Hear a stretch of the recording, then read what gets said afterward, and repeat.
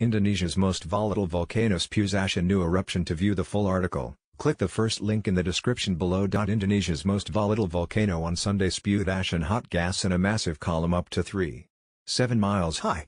Mount Merapi's clouds of ash, accompanied by a rumbling sound heard miles away, blanketed several villages on the main island of Java. Indonesia's Volcanology and Geological Hazard Mitigation Center did not raise Merapi's alert status, which already was at the third highest level since the volcano began erupting last August. The ring of fire explained villagers living on Merapi's fertile slopes are advised to stay 1.8 miles from the crater's mouth and should be aware of the peril of lava, the agency said. The 9,737-foot mountain is the most active of 500 Indonesian volcanoes. It has rumbled and generated dark hot clouds since last year. Its last major eruption in 2010 killed 353 people. Click here for more weather coverage from Fox News. Indonesia, an archipelago of 270 million people, is prone to earthquakes and volcanic activity because it sits along the Pacific Ring of Fire, a horseshoe-shaped series of fault lines around the ocean.